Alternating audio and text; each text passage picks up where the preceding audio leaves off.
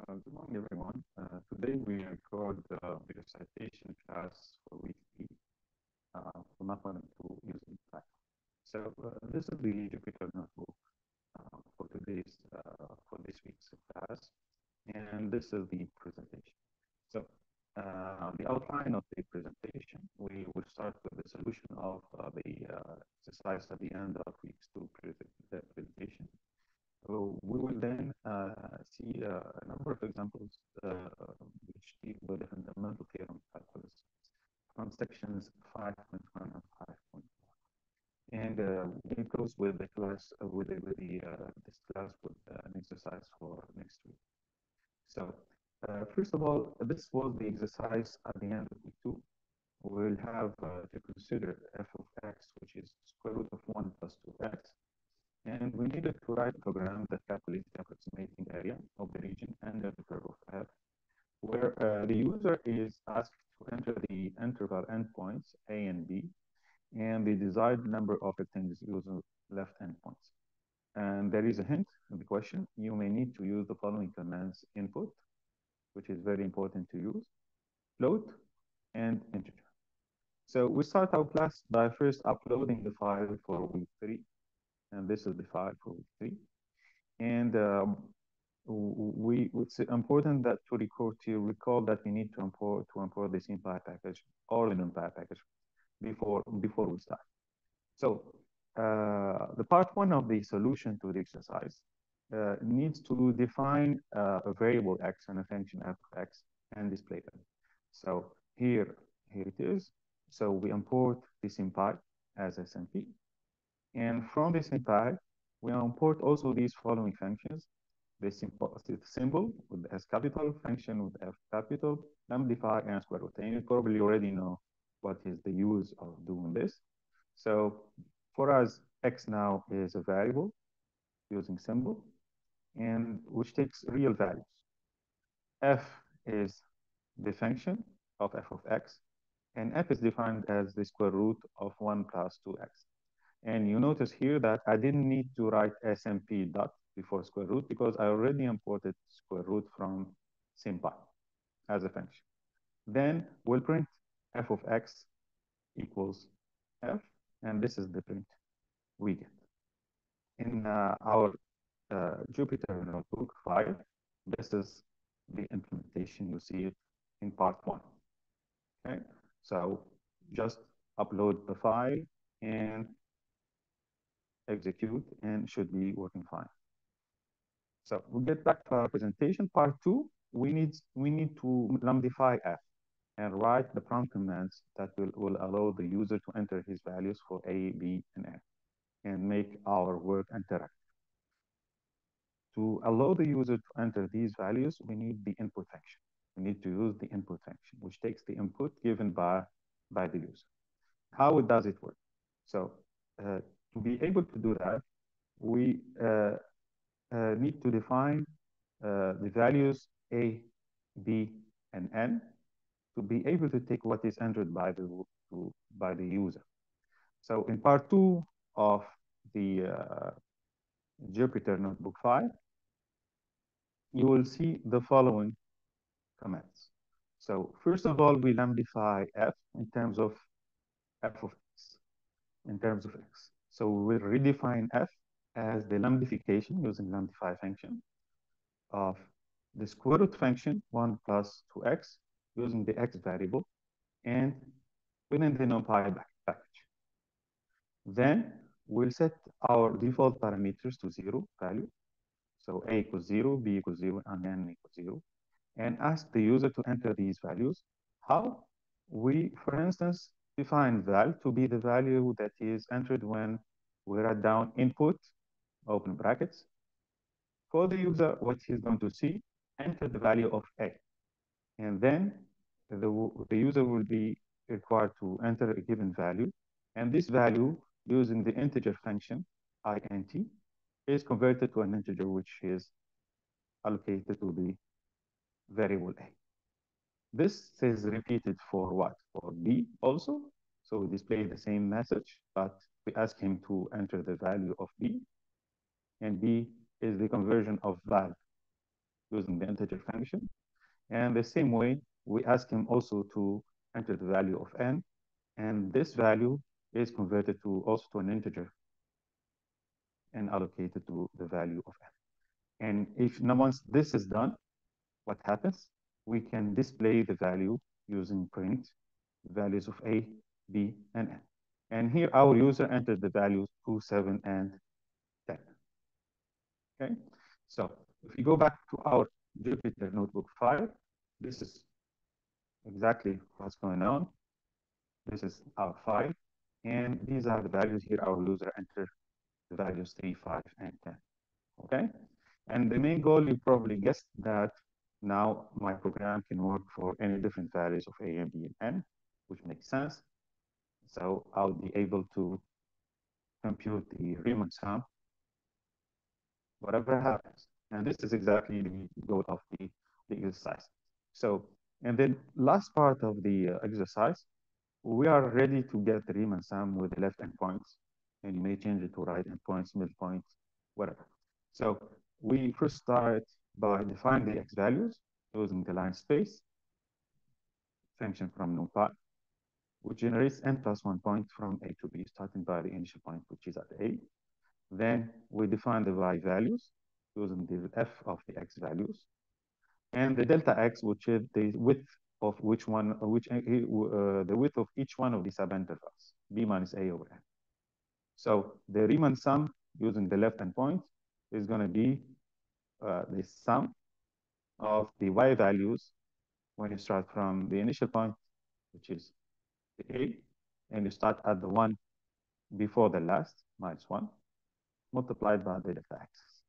And then you display just what you get in the Riemann sum using the left endpoint, and this is what you get with the values entered by our user, which are 2, 7, 10. And in the Jupyter Notebook file, our user entered 3, 5, and 10. So he got the value 592. There we go. So this is for the exercise of last week presentation. Now we continue with the new part, which is using the fundamental theorem of calculus. And we here in example 1 have 4 sub-questions.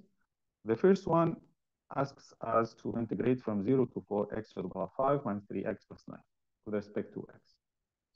So what we need to learn from this question is how to use the command integrate. And this is written clearly in bold. And where does it come from? Integrate, it comes from SymPy. So we already imported SymPy using the SMP package. We know how to define our variable x using symbol f as a function. And here our function is x to the power 5 minus 3x plus 9. We display f, and to get the value of the integral, we simply here write SMP dot integrate f. And here the second part of the argument is here says that x is from 0 to 4. So in between these brackets, x is the variable of integration, 0 is the lower limit of the integral, 4 is the upper limit of the integral. And just run it and you get the value of our integral, which is 2084 divided by 3. So if you go to the Jupyter Notebook file, you get exactly what is there. So that's for question A, solution. That's your goal. Okay, so the main goal here, the main purpose is to understand how the integrate function works. For the question B, we need to change the integrand, which is the function to be integrated, to secant square plus sine. Okay, and we need to change the limits of integration from 0 to pi over 3. So you probably notice here that the integral for b is from 0 to pi over 3 secant square of x plus sine x. Once you execute this, you will get half a plus root of 3. So that's for our second integral, b. For the third integral, which is c, our function is square root of 5 over x. So we redefine the expression of f as the square root of 5 over x. We display f, and we change the limits of integration for x from 1 to 6. So our result is minus 2 root of 5 plus 2 root of 30. Okay, so of course, these become very, very, very easy. Now, the fourth and last sub-question here allows us to learn a new function, which is the piecewise function. This piecewise function enables us to define a function by intervals. So in question D, G here is defined to return 6 when x is between 0 and 2, x is less than 2, strictly less than 2, or 9 minus x cubed when x is between 2 and 4. So we define g as a function of x using the capital F function, and we define g also to be a piecewise function of x. And here you see a set of subintervals.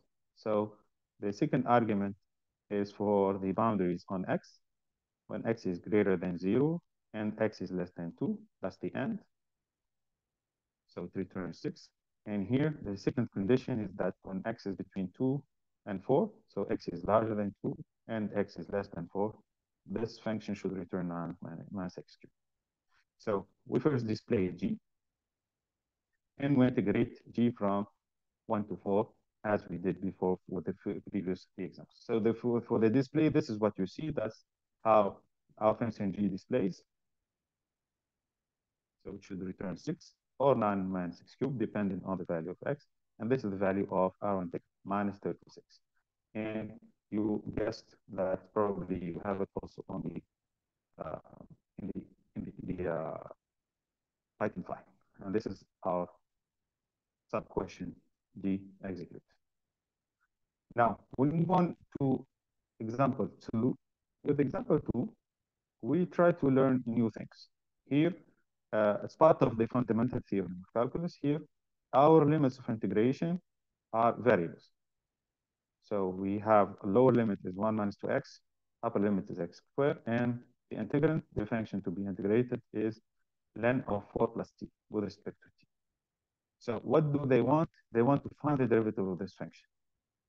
To find the derivative of this function, what I will do is that I'll do simple integration first with respect to t, of course, and substitute with the lower limits and the upper limits, which are functions of x, and then differentiate the result with respect to x. So the new function to learn here is differentiate. Differentiate something with respect to something. Function with respect to a variable. So the function to be integrated, to differentiated here is going to be the result of the integral. So we first define t as a variable, which takes real values. f1, for instance, you may call it as you wish. f1 to be a function of x. And f1 simply is the result of the integral of ln of 4 plus t when you integrate with respect to t, and you get the result using the lower and upper limits, 1 minus 2x and x squared. So what you should get is something like this, 2 ln of 5 minus 2x, x squared plus 4 to the power x. This is the result of the integration. Then f11 to me is defined as what? As the derivative of f1 with respect to x, using the diff function. And we will use also the function simplified to get a more uniform, more acute result for our integration and differentiation. So this is what happens if we execute these commands. I'll go to example 2, image dependent 5, and this is what we will get for the derivative. 2 ln of 5 minus 2x, x squared plus 4 to the power x. You may wish also to display f1 as a transition, as you wish. It's your choice. Okay, now I'll move to example, I think, 4.3, which is about integrating trigonometric functions. We have sine of x plus secant squared plus secant tan. So we define a new symbol here, which is c, which is going to be the constant of integration. We define a new function h, which is going to be taking sine of x plus secant squared plus secant times tan. And we'll display h, then we integrate h, and we'll add c. And this is what we'll have. So here, this is the display of h, sine x plus tan secant plus secant squared. And this is the result of the integration. Okay? And notice that we obtained here symbolic integration. The execution, of course, is in the Jupyter notebook there. Example 5. Example 5 here is about an application. We are given an acceleration function, a of t, which is c squared minus 4t plus 1. We have initial velocity 0 equals 6 for a particle moving along a line during the period of time from t between 0 and n. We'd like to find the velocity at any time t and the distance traveled during the given time interval. So we'll define t as the symbol or the variable for us. C is a constant of integration, and a as the acceleration function. So a is a function of t, and v is going to be the velocity. So a is going to be t squared minus 4t plus 1. That's our acceleration function. We'll display it. So that's what happens here, t squared minus 4t plus 1. And v is going to be the result of the integration of the acceleration using the integrate function plus c. We need to add c because we don't know what happens. We'll have to solve an equation to find the correct value of c. And we'll display, and that's what we get. C plus t cubed over 3 minus 2t squared plus t. Okay? And this is here in our Jupyter notebook, the first part. Then we'll return to our slides. So what do we want now? We'd like to solve, we have initial value of the velocity as 0 to be equal to 6. So we'll solve this equation, c plus 45 equals 6. How do we solve this? Using the solve function from SMT. Okay, so we'll substitute t with a 0 in the velocity function. We'll subtract 6, and we'll solve for c. This way, we'll get the correct value of c. And here, in fact, the solution to an equation comes into a list of possible roots. And when we add these brackets, so I'm asking for the first entry on the list of solutions. So we get the initial value. Okay, and here the initial value is going to be, first of all, what am I going to do? I'm going to display the solution. C1 is going to be 6. Okay, so that's the correct value of the constant C. And display it. And I substituted the velocity function. So C was substituted by C. Okay. Now, if you want to get the distance, what do we need to do? We need to integrate the velocity, the absolute value of the velocity between 0 and 10. And that's what we get. So we need the integral of the absolute value of V. That's the abs with A capital, abs for absolute, of what? Of V for t between 0 and 10. And that's what we get. There's mathematical beast. It has an ugly form, but we don't have a choice. Okay, so we close with this exercise for next week. Probably it's going to be changed a little bit because this function is not going to integrate, but we'll update you then. You'll see within with your recitation and structure the question you will have to solve. Thank you very much for following, and keep up with the good work. Thank you very much. Goodbye.